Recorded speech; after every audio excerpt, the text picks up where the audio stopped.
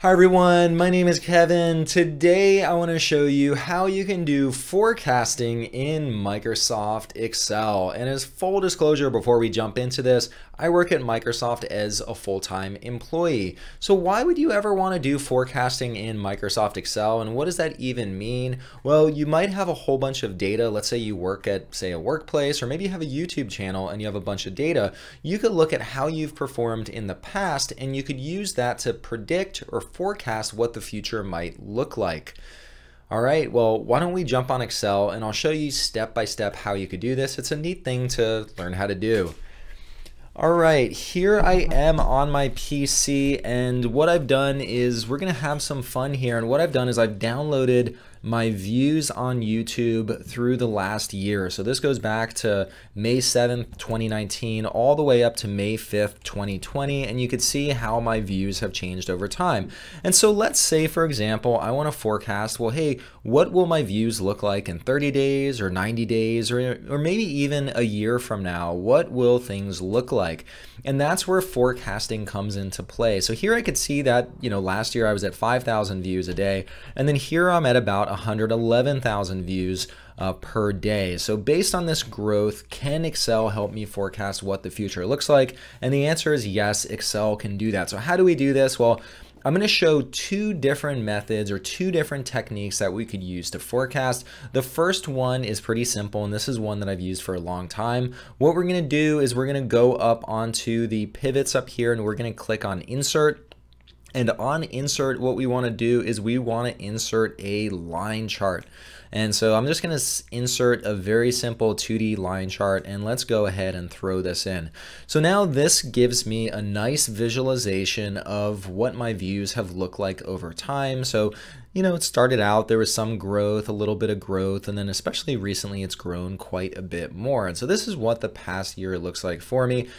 And now to be able to forecast into the future, what does the future hold? What I can do is I'm going to just click on this line with my left mouse button, and now I'm going to right click on it. And what I can do here is I can add something called a trend line. So let's go ahead and throw that in. And within Trendline, I have a whole bunch of different options. We're going to walk through what these all different mean, what all these different options mean, and which ones you should use. So one of the things is you'll see this trend line here, and the trend line tries to match my data as closely as possible. So right now, the default is just a linear line or trend line, and so linear line is just a straight line, and this is the best attempt at matching the data. One of the things that you'll see though is it doesn't perfectly match the data. Here it's a little above, and then more recently it's below. So this probably doesn't reflect the growth accurately. And so I might want to try some of these other trend lines. So here I could look at an exponential growth line. And this one matches the data much more closely. Here it's pretty much identical up until recently. Now it's a little below, but this one matches the data a lot better. And so perhaps on YouTube, growth is more exponential as you grow, as you get more videos. The growth tends to be more exponential in nature. But what I can also do is I could click into different trend line options and see which ones match my data. So here's a logarithmic. I could also look at polynomial. And then you could adjust the numbers here. So this one here, this is close to the data performance. So I could go through here. I could also look at power. And then you could also do a moving average. So here I could say, hey, give me a moving average, say over a 20-day period. So this is different ways I could look at my data. But I think probably, at least going through these different ones, the one that appeared to match my data the best was this exponential line. So I'll go ahead and choose this. Now, some of the things that I can also look at is there's something called an R-squared value. I'm going to go ahead and click on this, and what that stands for, this is the coefficient of determination, and it's a value between 0 and 1. In essence, if it's closer to 0, that means the line doesn't match your data that well. The closer to 1 you are, the more closely that the line matches your data. So here, if I go back to the trend line, and I can click through these different options. So here with a linear line, it's a 0.7. So really it doesn't match the data as well. And I could go through and I could see how it matches the data. But here exponential seems like the best match. So I'm going to go ahead and choose that one. So now I mentioned that we want to do forecasting. And so to forecast, what I want to do is I'm going to scroll down here, and here you see a section called forecast. And so you could forecast both forward and backward. And what I want to do is I want to forecast into the future to see what things might look like. And now it says 0 periods. What is a period? Well, my data in the spreadsheet, I go day by day by day. And so a period then, if I click back in, one period would be 1 day. So here I'm forecasting 1 day into the future. Here I could forecast 30 days into the future. So let's say a month into the future. And then maybe I want to even say, let's say 90 days into the future, so about 3 months. And then maybe, let's say half a year from now, so about 180 days from now.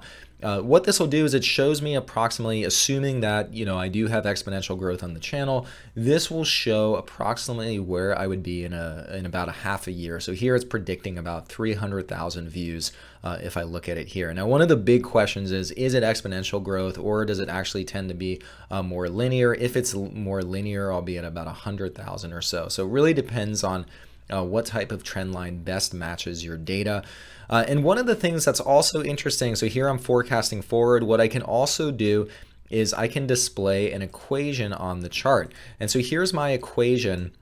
And the X value, so once again, a little refresher course back from math class. This is the X axis going across here, and this is the Y axis, that's the vertical line.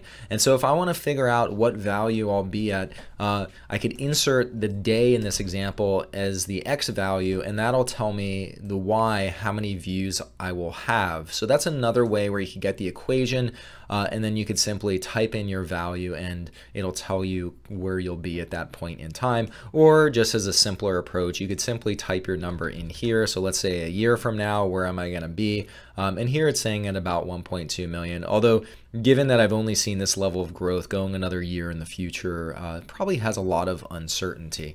So that's one just quick way how you could add forecasting into charts in Microsoft Excel. And now I also want to show you another way to do forecasting in Microsoft Excel. So I'm going to go ahead, let's delete this for now. Here's my data. And what Excel has is they have a built-in dedicated formula or a forecasting view. And the way we're going to get to that is we're going to go back up to these pivots across the top, and we're going to click into data.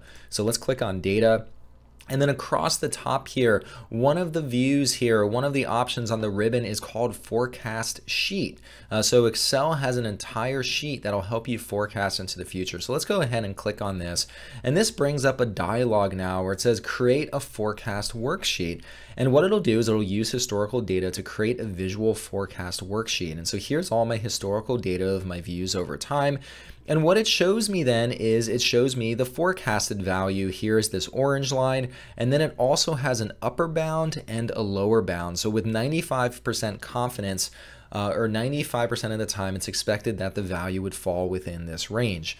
So something that I could see down here, I could see the forecast end. So here's forecasting through August 5th. So we're going about 3 months into the future. But I could also say, hey, by the end of the year, where do I expect to be? So I'm going to go ahead and change the date. And so here's another view of where it expects me to be by the end of the year. What I can also do is I'll click into options here, and here I could see when the forecast starts. And so the forecast start date is basically the last date of data in my data here. And so it'll kick off there. I could also indicate the confidence interval. The more confident that you are, the wider the interval will get, as you see above. And the smaller it is, if I'm less confident, you'll see that the range narrows. So the more confidence, the wider it is, the less confident, the more narrow that it is. But I'll go at 95%. That's a pretty standard confidence interval percent to use. What's interesting too is if there's any seasonality in the data, so let's say on weekends it goes down, or during the week it goes up, it'll detect that and it'll apply it to the forecast. I don't tend to have all that much seasonality. You have a little bit of seasonality on weekdays and weekends, but overall that doesn't affect this too much. You could also include forecast statistics, and then also indicate this is my timeline range, the values range. So it's just simply the data that I'm using from the spreadsheet. And then you could also fill missing points. So let's say I'm missing a few days here and there. You could either use zeros or interpolation, which will figure out approximately what the value would be. And then also what you want to do with any duplicate values in the data. And so what I'll do now, all of that looks good to me, and I'm going to go ahead and create the forecast sheet. So what it does is it creates a new table with all the forecast data. So here, if I scroll down, I can see all the forecast data in table format.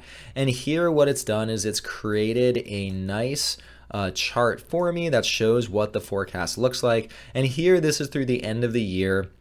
It's expecting that if I keep up the current growth rate, I'd be at about 181,000 views, or anywhere between 230,000 approximately and 135,000. So it expects or forecasts the views to be within that range.